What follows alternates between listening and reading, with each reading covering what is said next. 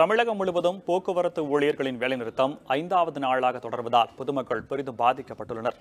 அடிப்படை ஊதியம், தர ஊதியத்துடன் 2.57% ஊதியம் வழங்க வேண்டும் என்று போக்குவரத்து தொழிற்சங்கங்கள் கோரிக்கைகள் முன்வைத்தன.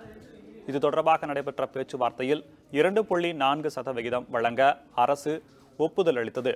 இதை ஏற்க மறுத்த தொழிற்சங்கத்தினர் கடந்த 4ஆம் தேதி முதல் பேருந்துகளை இயக்காமல் போராட்டத்தில் ஈடுபட்டு வருகின்றனர்.